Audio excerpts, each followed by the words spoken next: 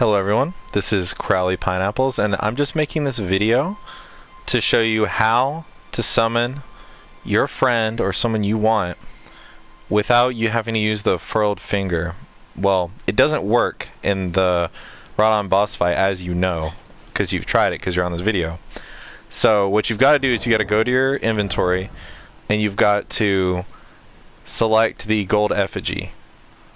You know, use that. You have your password on, your multiplayer password set to whoever you want to summon you, and they've got to go to the summoning pool right next to the boss, the Stake of Marika, and then they can summon you. And unlike using just the normal furled finger, it'll actually let you both go inside. It'll let your friend, like, you know, or you know, enter inside the boss room,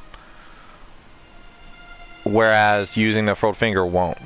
So I was just making this because it confused me, but we figured it out, and I just thought I'd make this just to clear things up with people. Alright, thanks for watching the video. Hope this helped you if you managed to find it somehow, and have a great day.